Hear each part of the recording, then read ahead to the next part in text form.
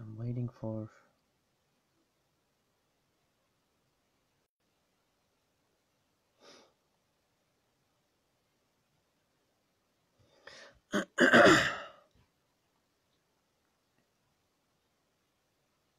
Hello?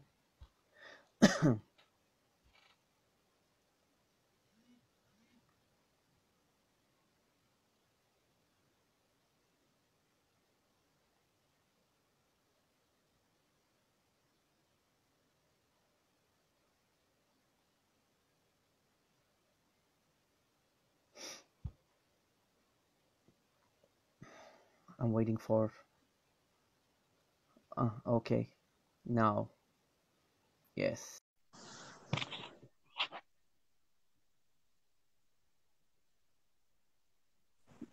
Yes. Hi. Finally. Hello. Yes, yes, I Hello. could reach. Hello, Alena. Finally. Yeah. Yeah. It's okay. It's not a Hello. problem. We have some. I'm sorry for delay. No, it's Yes. okay. It's not a problem. Hello and good evening. Hello. You. Good evening. Good evening, Volkan. How is it going? Is everything all Yeah, right? yeah. Everything is great so far, so good, and it's good to see you in my live station. Also, I hope. Well, Yeah. it's Yeah, my yeah. pleasure to be here. Yes. Thank you so much for having this opportunity to share my experience. I hope I will be helpful to someone. Yeah, I'm sure. I'm sure you are going to help lots of listeners, and I'm sure that they're going to be really happy to listen, and they will enjoy this session too. So we can, if you want, we can start our conversation Yes. slowly, That's and why then we're the here. people can, yeah, they can join during the conversation. So, what about starting, like telling about yourself a little bit? Okay, sure, sure. So, first of all, my name is Alena, surname is Runova, and I was born and raised in Vladimir. It's a small city in Russia. It's the closest city to Moscow, and it's a lovely place. It's a historical place, and I really love it there. So I graduated from Vladimir State University, and it was faculty of English and history teaching. Mm-hmm. And after my graduation, for about 2 years, I was working in sales and marketing until I actually get to Turkey in 2012. And ever since, I'm working here as an English teacher. Oh, So yes. that's in a nutshell what I can tell you about myself. Okay. And also, now you live in Turkey, by the way. You're Russian, but you live in Turkey for a long time, I think. Yes, it's been 8 years I'm here. So yes, it's been a long time actually. Yeah, You are half relatively. Turkish, we can say. Maybe. Probably yes, yes. I Okay. can speak some Turkish, but not very well. Oh, I see. I see that. Okay. So, what about telling us about your school and your students and maybe the area that you live now? Okay, so I live in Izmir. It's the Aegean area of Turkey. It's a lovely place. It's near the sea, and it's sunny almost all year Yeah, long. the I best really city. love it. Yes, yes, I'm sometimes jealous of myself. Yes, it's a really nice place. And as for my school, I work for a private school. I can say it's a boutique school. It's not a big school. It Uh-huh. has primary and secondary school, and they plan to open high school, and I really wish them success in doing so. And so we have, we try to do our best to teach students English. Mm-hmm. And we have, of course, we are supplied with smart boards, and we have a nice garden and the gym. So we have quite Oh, nice facilities at school.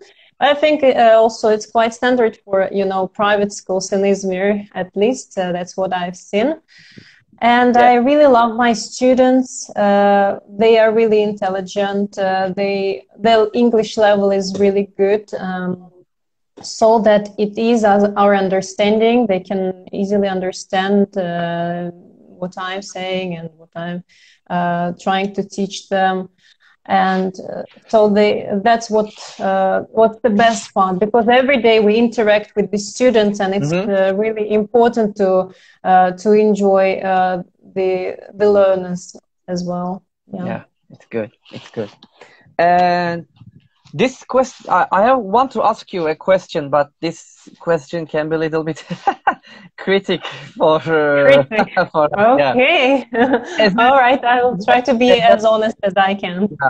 Be honest, okay, in this question. So, as a foreign teacher, we know that you live in Turkey and work in Turkey. As a foreign teacher in Turkey, can you mention the advantages and disadvantages of working at a school in Turkey? Okay, that's a good question. Let me think. Okay, so let me start with advantages. Okay.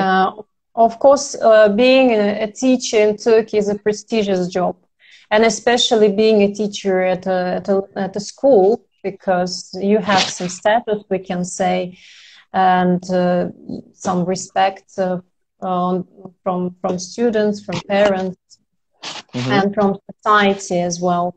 So it's really nice about that fact. Also, what I've noticed that Turkey pays a lot of attention to teach students English. I know I've heard lots of complaints from Turkish side that we still don't pay enough attention, but I think that concerning that, most of the private schools are not bilingual schools. You actually spend a lot of time to teach English. Like you have at least, I think, 10 hours in a week to teach your students English, and I think it's quite a lot. It's quite a lot, and with good planning, you can really achieve great goals. So I think that's a good thing. Also, you have lots of, I would say, a bunch of webinars, seminars running every year, and on an annual basis. And I can see that teachers in Turkey spend a lot of time on their educational development, and as well as, I mean, for example, publishers sometimes they can come to school and they can organize some workshops, which is also very great, very great. So in terms of self-development, I think that Turkey can provide quite good courses, and this is what I really like. So as for disadvantages, right? You want to hear that? Actually, I wonder what is the disadvantage side for you? Okay, so I think I won't be it won't be a surprise for anyone that teachers in Turkey really have a really huge load of work, and concerning that, you know, when you work at school, you should understand that you will navigate between yourself, your ideas, your beliefs, your management ideas, what they want from you.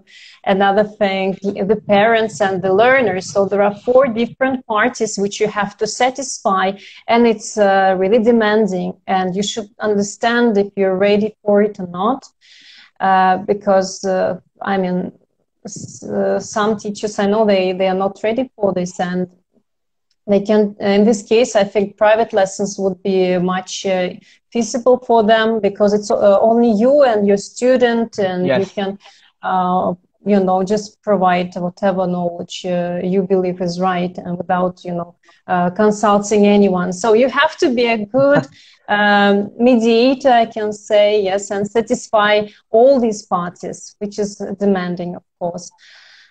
So another point, I think that Turkish people need to, not people, I would say system should be a little bit better organized in terms Uh-huh. of planning.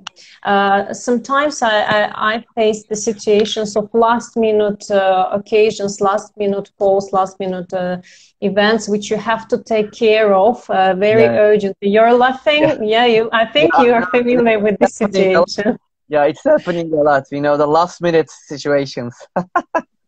Yes, I mean, absolutely understand that I mean, the private schools rely on Ministry of Education, and if Ministry of Education gives you late notice, then of course you can not give early notice to the teachers. But the things which rely on us, on our school, should be planned ahead of time, I believe. Because what happens? Yes, so you get a late notice, you have to do something, so you need to use extra forces. Yeah. And that means that you have to put aside some other tasks of Mm-hmm. yours. I don't know whether it's like your family, your child, or something. So you have to just put these things aside and focus on these extra things. Yes. Yeah. So you kind of, for this period of time, you have this balanced life, which of course ends up in demotivation. Yes. So you cannot, in this case, you cannot perform your best. And we all, I mean, want to perform our best. I think we Yeah. want to do our best. Yeah, Yeah. exactly. So all in all, this, kind of all these things also added up to the point that the teachers are underpaid in Turkey, all in all, in general. That's what I believe, and it should be Mm-hmm. to some point. So the amount of time, the effort you spend should be satisfying in terms of the payment as well. So that's Yes, what I think also we should all work on. Uh, I and see. so also I've noticed some, as we are working hard and there is not sometimes satisfying factors to our life, business life, I mean, there is a lot of circulation happening. So one teacher is going to another school every single year, Yeah, another school, and another of school. course, You are right. as a result, what we have, like the school, cannot keep the same level of education. They cannot provide the same level of education in this case. And who suffers? The learners, our learners. Yes, our the people. Unfortunately, yes. Yeah, the ones who shouldn't suffer from that. Yeah. So these are the main things which I would allocate right now, which Yeah, come I into see. my mind right now. I see. Okay, so just one more question. In this case, uh, if when you think about it, what is the most challenging thing for you in this period? I mean, like when you compare the disadvantages of working at a school, what is the most challenging one for you? Among the ones I've mentioned. Yes, among the ones you mentioned. Hmm.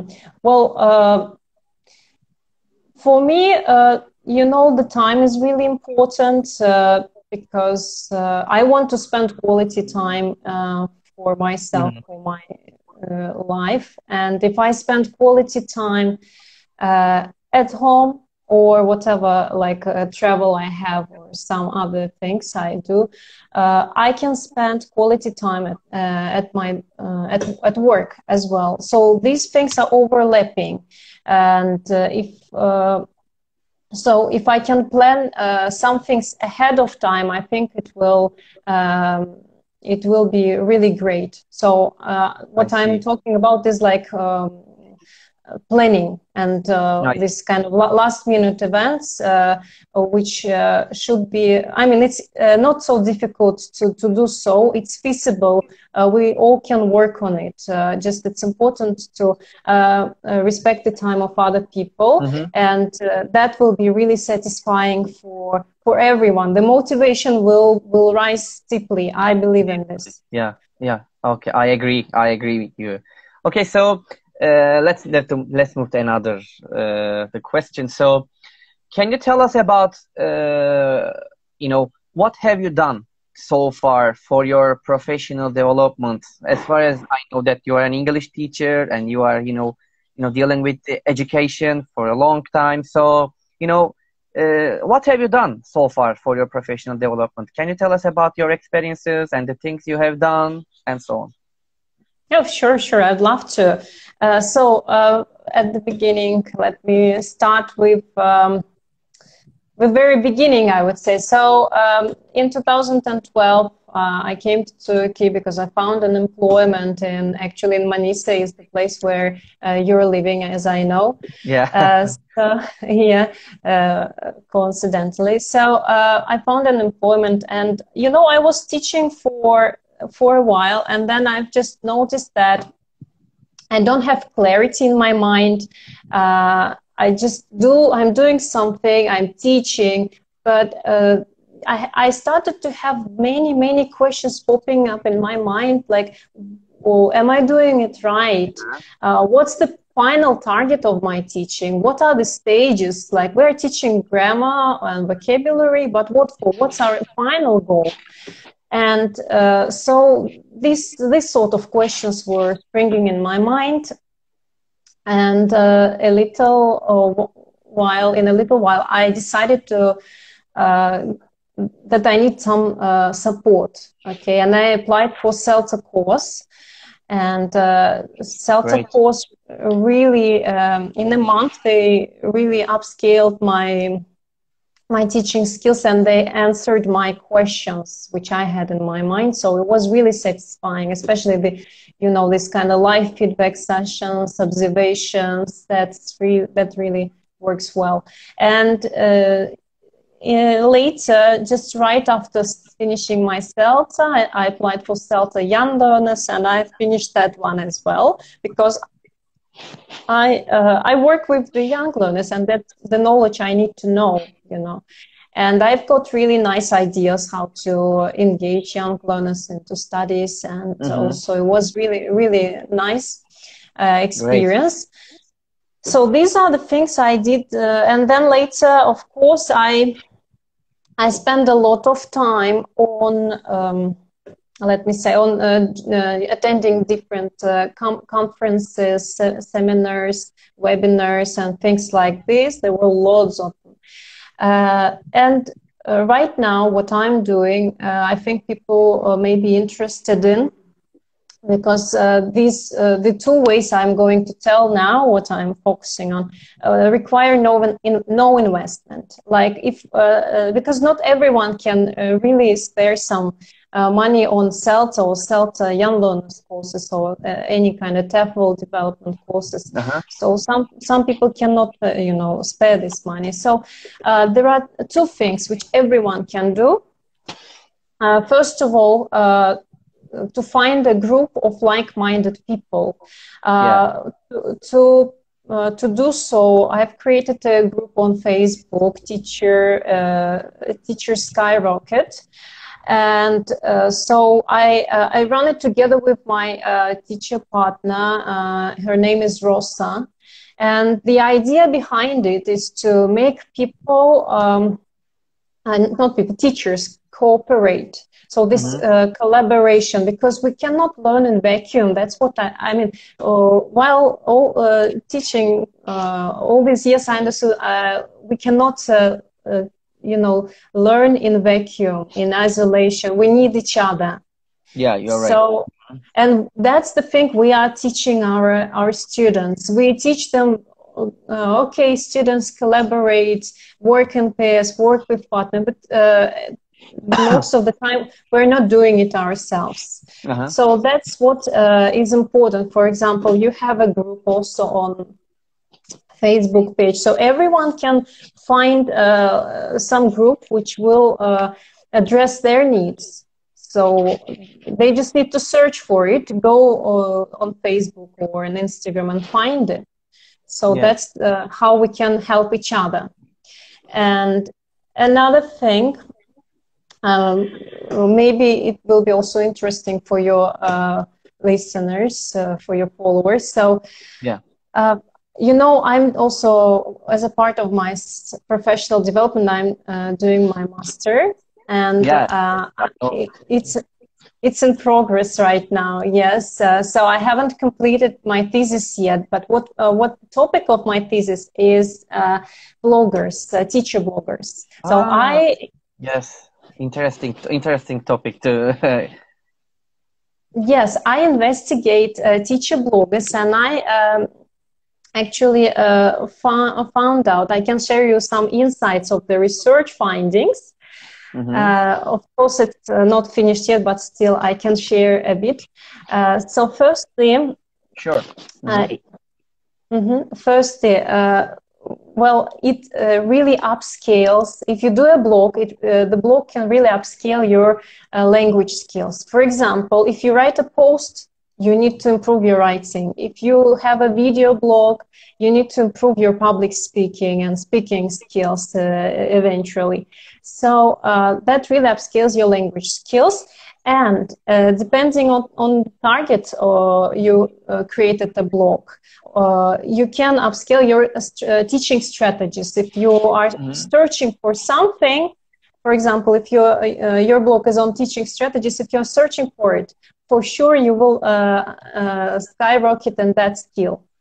And another aspect I would say is many teachers started to do blogging, and they found out that they have improved motivation. Their motivation is rising up, and the learners' motivation is rising up in case they are shooting these videos for the videos of the learners and then sharing it. And this is the fundamentals of well-being, teacher and student well-being. So we are getting satisfied with our job, actually, yes. So we can be motivated, and at the same time, many schools started to use it as well. So they ask teachers to do it on regular basis, to share their insights from what they are doing in the lesson, and it's actually a great promotional tool for the school, because the parents see what their children are producing, that they can speak, and they see like what is going on at school. You know, that's that's the great thing. That's what actually this school management, what the school management wants. And the last but not the least, many teachers tend to have a blog as the way to earn money. So they kind of, promote their skills, their courses, the app they have created, and use this page as a brand marketing page to sell. And I think that this is also really great concerning that. I mean, of course, we all need some, additional income, and we usually give private lessons, right?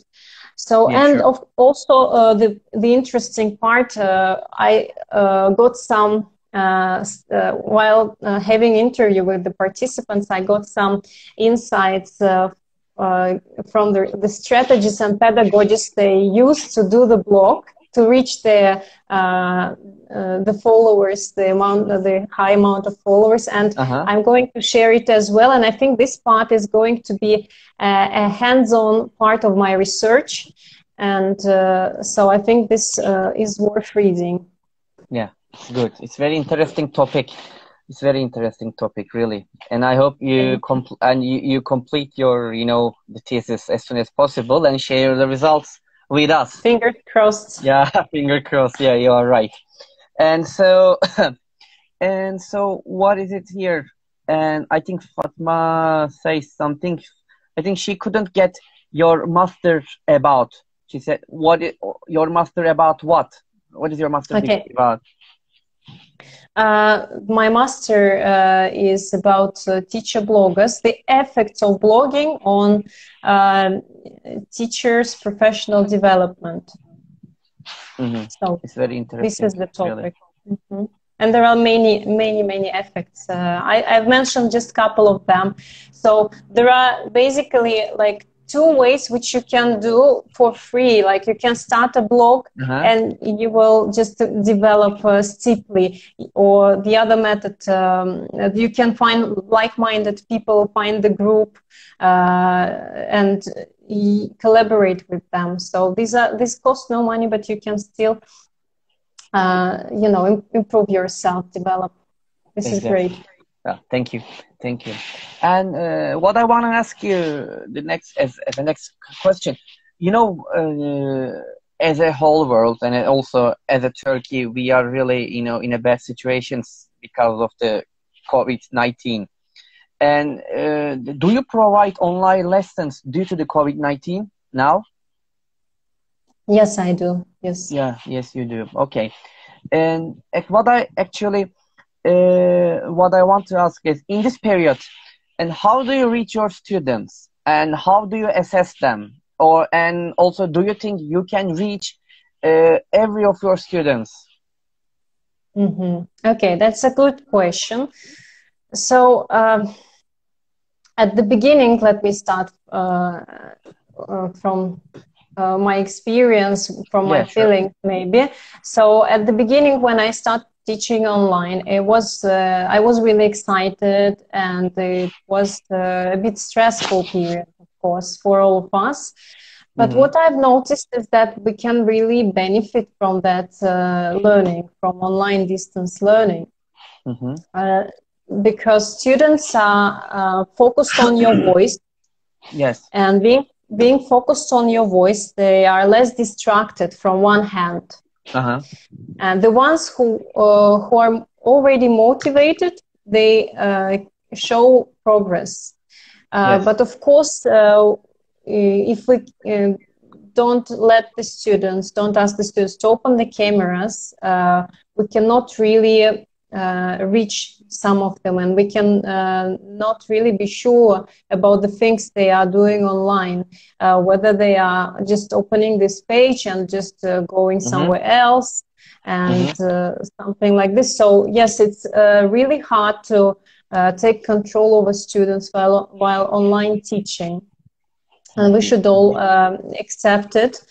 But I think that here we should really work with parents and with counselor, and do our best to support the students about this. So about evaluation, normally, yes, I prepare the quizzes and exams, and I do formal evaluation. I give the marks to my students. But right now, during this period, my school didn't ask me to do formal evaluation, but I still do formative evaluation. I see. So what I mean by this, of course, I assign some homework, and I kind of evaluated during the lesson, and I use online quizzes to do evaluation as well. So if they have covered some topic, I say, okay, students, let's go to that website and let's see how well you understood the topic. So that also helps me to keep an eye on their achievement, and it helps them to see if they understood the topic or not. I see. Say you parent guiding teaching. Yeah. Parent guiding teaching. Yep.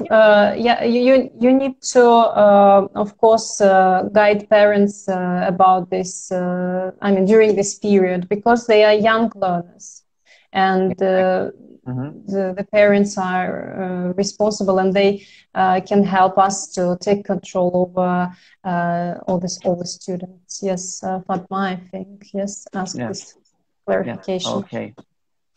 Can I move to the next one, or you want to say more things? I think we can move on. Okay, so and in this period, like, what kind of activities do you use during this period? And can you give us some examples about the activities you use? Like, if you can do it, like if you can tell us some activities. Yeah, sure. I can share some examples. So, with secondary school, I teach both secondary and primary school students. So, with secondary school, I usually assign some homework, some reading and exercises for them to get to know the subject at the beginning. And when they enter my class, I prepare PowerPoint presentations, and we have discussion on the things they've learned, they've read. And by this mean, of course, when the students are prepared, they're familiar with the subject, they can speak freely about it. And it also helps me to clarify the concepts which they couldn't really understand. And to clarify something. So this is one strategy I use. Also, I ask. Sometimes I share Google Doc with my students, and I ask them to pick up the unit, the pages of the unit. Let's say two students may pick up the same page, and then the other student. So they kind of work in group from one hand, and from another hand, they like choose the topic they would like to make a presentation about. And the next lesson, they are the teachers. They teach us the lesson. And that's also quite beneficial for the learners. That's what I've noticed. And as for primary, for the primary school, I use handcraft activities, but in this case, I ask the students to give the instructions. So I don't. I want to decrease teaching talking time, and I ask the students to give instruction. Let's say fold along the regular line, cut along the dotted line, fold lengthwise, fold the other way around. Okay, so they kind of assist each other in this case. So they give instructions, and also I do some video-based projects. So I assign, for example, with the they're really they're really useful, the video-based, like I like them. Yeah, exactly. So you can just assign some subject to them and ask them to prepare videos, and then you can evaluate, and then you can also like they will you can ask them upload it to the system. The system you use, I don't know, Zoom, or we are using Microsoft Teams, and they can see and evaluate their friends' answers, the videos, get the click on likes, and then you can also make them. You can whoever gets the most number of likes can get some praise from you, or some kind of bonuses, whatever you can come up with, just to stimulate, just to motivate them to do it better. You're right. So these are my strategies. I see. Okay, so very good and very, very and nice to to take the students' attention and follow them during the lesson, and they're nice ideas. Thank you. And so another the question that I want to ask you about about the future of education, your ideas. I really wonder what do you think about your general ideas about the future of education? What do you think about it? What it's gonna be after this time? Yes, that's a good one. I think everyone has it in their mind what's going to happen with education. Exactly. All the teachers all around the world, they think the same question, like how it's going to be the future of education. So will it be the same or will it be different? So what do you think about it? So I think that COVID really changed our view on education, and it gave us a chance actually to try online teaching. And actually, that's one of the skills. Digital literacy is one of the skills which we have to provide to our learners. We really need to teach it because you know, we rely on 21st century skills like critical thinking, collaboration, and things like this. So digital literacy is a part of it. So we have to give our students opportunity to develop these digital skills as well, because they need to know how to do research, and they need to know how to use online sources. And I think that COVID-19 gave us this chance to give it a try. And so, to be honest, I think that the schools who decide to implement the tools we're using right now, let's say Zoom or Microsoft Teams, or whatever tools we're using, they will be the leaders of the market of the future. The schools who just, you know, will go back to traditional classroom, to my belief, they have no future, because in long run, I think we will have kind of hybrid learning, or I don't know, online teaching, flipped classrooms. So we will surely have some changes. That's what I predict. Yes. You mean, yeah, more or less you're right, and I believe the same things. Maybe there will be, you know, time to time, maybe online teachings comes up. Yeah, in this case, I think it will be more and more common, and at the end we will have to make decision. And moreover, like, of course, it's upsetting to say, but the viruses may get more frequent, and the schools are at the high risk, and I mean, it may happen again, and we have to be ready for everything. Maybe we will really have to adjust our education to these new conditions. Exactly. But life will show. Yeah, we don't know actually what's gonna happen in the future, but these are just our guess about the future. I hope, and I think everybody hopes that it's gonna be normal again as soon, but we will see. Okay, so, and what I want to ask, and almost we are getting end of our live session, so can you tell me, I mean, to the listeners, and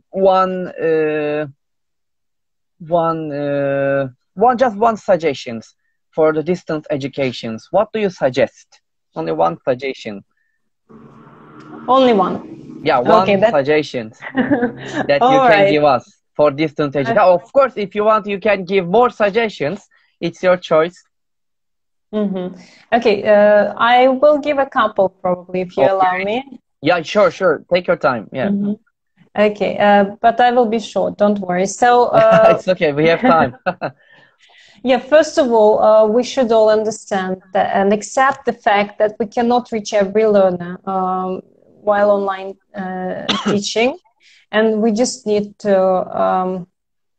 you know, to accept this truth, this reality. Of course, we need to do whatever we can to reach the student via talking to the parents, school counselor, and you know, trying to reach them and help them. But we have to just, you know, I think it's important for us to accept it, because it affects our well-being, teachers' well-being. And the second thing, we need to delegate the things to learners. Delegation is the key here. So delegation, for example, you can assign the projects, video-based projects or paper-based projects, or creating online quizzes. And in this case, we will create autonomous students who will be active in the classroom. They will get prepared at home. They will have time to do research. So they this will increase the level of their preparation, and it will decrease the teacher talking time. What we want to have as a result, we want our students to to speak in the lesson. So these are, I think, two main points I would like to share. I see. Yeah, thank you very much. Yeah, great for your great suggestions.